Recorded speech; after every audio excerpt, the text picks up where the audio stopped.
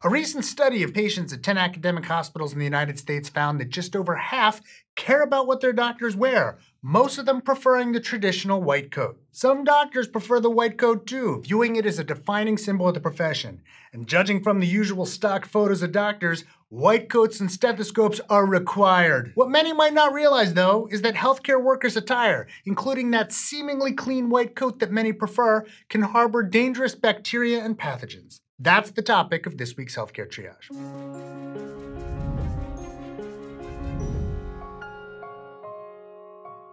I've always hated the white coat. I refused to wear it. It scares kids. Turns out I was right. A systematic review of studies found that white coats are frequently contaminated with strains of harmful and sometimes drug-resistant bacteria associated with hospital-acquired infections.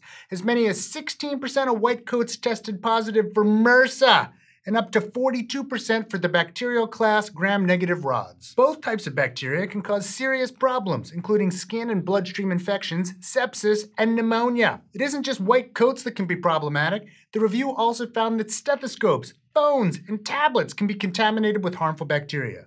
One study of orthopedic surgeons showed a 45% match between the species of bacteria found on their ties and in the wounds of patients they'd treated. Nurses' uniforms have also been found to be contaminated. Among possible remedies, antimicrobial textiles can help reduce the presence of certain kinds of bacteria, according to a randomized study. Daily laundering of healthcare workers' attire can help somewhat, though studies show that bacteria can contaminate them within hours. Several studies of American physicians found that a majority go more than a week before washing white coats, and I find it hard to believe they do it that often. 17% go more than a month. Sounds more like it. Several London-focused studies had similar findings pertaining both to coats and ties. A randomized trial published last year tested whether wearing short or long sleeve white coats made a difference in the transmission of pathogens. Consistent with previous work, the study found short sleeves led to lower rates of transmission of viral DNA. It may be easier to keep hands and wrists clean when they're not in contact with sleeves, which themselves can easily brush against other contaminated objects.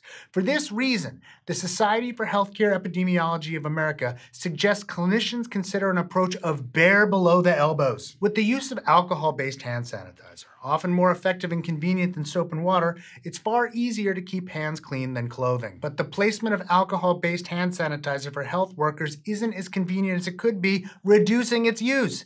The reason? In the early 2000s, fire marshals began requiring hospitals to remove or relocate dispensers because hand sanitizers contain at least 60% alcohol, making them flammable. Fire codes now limit where they can be placed, a minimum distance from electrical outlets, for example, or how much can be kept on site. Hand sanitizers are most often used in hallways, though greater use closer to patients, like immediately before or after touching a patient, could be more effective. One creative team of researchers studied what would happen if dispensers were hung over patients' bed on a trapeze bar apparatus.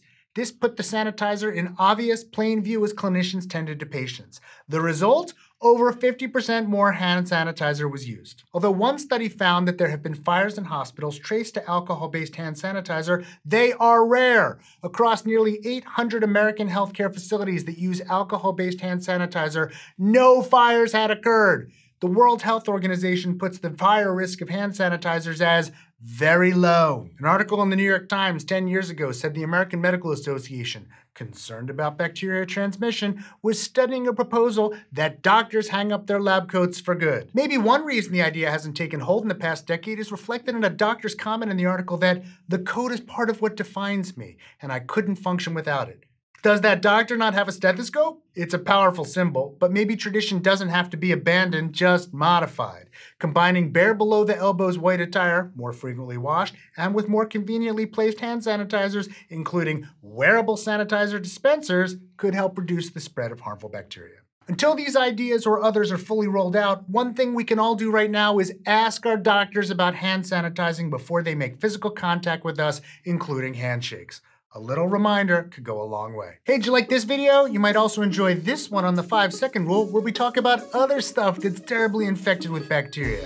We'd especially like to thank our patrons who help make videos like this possible, especially our research associate Joe Sevitz and our surgeon admiral Sam. Go to patreon.com/healthcaretriage for more information. If you also like the show, it really helps if you like it and subscribe to the channel.